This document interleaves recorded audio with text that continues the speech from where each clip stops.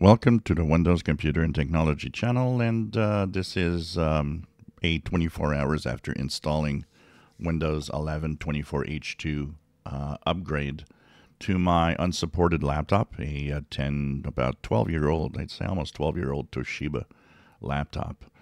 And here's the screenshot that I took to show you that. So it's an old, you can see here, Intel Core i5 32, so it's a third generation. It's a very old laptop. And it has its own dedicated Radeon graphics adapter, which is really nice.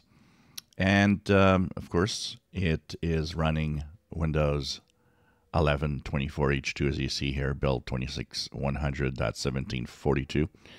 And it works actually fairly well. It is really nice.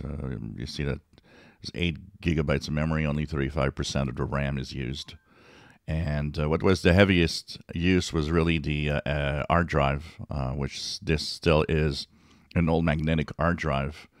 I've never really upgraded the laptop with an SSD because I didn't think I really would use it much.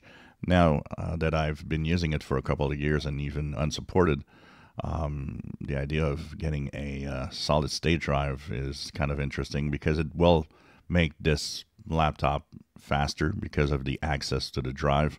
A lot of the things that actually happens and slows down the machine is actually the hard drive, which has a hard time coping with what I'm demanding. But for the rest, it's surprisingly fast. And I mean, this is old. So I've upgraded. I did upgrade because I thought if 25H2 is the version that you can't anymore, at least I'll have 2 years of life with Windows on this machine, since 24H2 will expire in October of 2026.